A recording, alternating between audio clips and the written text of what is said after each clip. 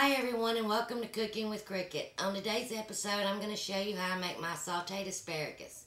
In my recipe I add a lot of minced garlic and teriyaki sauce to mine. Just remember, if you don't want to add that much, you don't have to. And even if you don't want to add it at all, that's fine. Just make it your own. Sometimes I even add a splash of lemon juice or balsamic vinegar to mine. This is the way my family likes it and I hope you enjoy. For our sauteed asparagus, I'm using 2 bunches. You can, cut this in half. But I don't like to pick ones that's real thick or ones that's real thin. But what we're going to do is take the rubber band off. And on the asparagus, what I like to do, because the ends of them are real tough, and if you ever tried to eat these, it's like chewing on a stick or something. But I like to cut the ends off.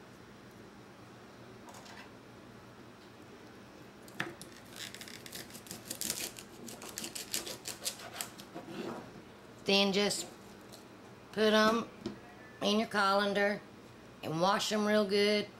And then I'll meet you at the stove to saute them up. To cook our asparagus, I've washed and rinsed it very good, drained it real good, patted it dry. So in a large skillet over medium-high heat, I've added 2 tablespoons of oil. And then I'm going to add 1/4 teaspoon of red pepper flakes. Let that start to sizzle. Now carefully add your asparagus in.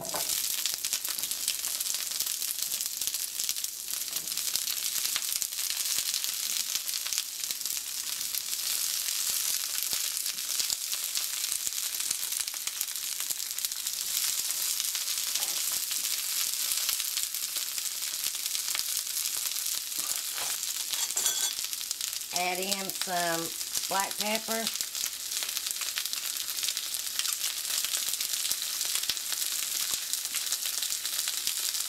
I'm not going to add any salt to mine because I'm going to be adding teriyaki sauce, and that has a lot of sodium in it.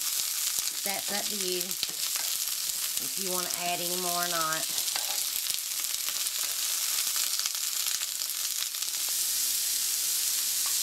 After it's sauteed for around 4 minutes, I'm going to add my minced garlic.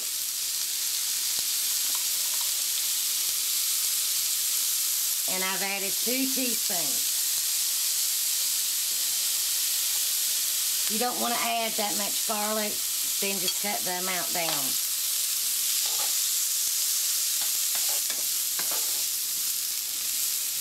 Then I'm going to add 3 tablespoons of teriyaki sauce. If you don't want to add that much, that's fine. If you don't want to add the teriyaki sauce at all, and maybe add some lemon juice, or even add it with the teriyaki sauce, that's good too.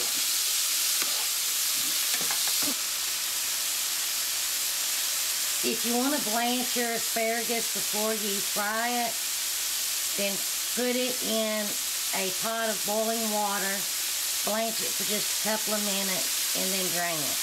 And that will help speed up the cooking time.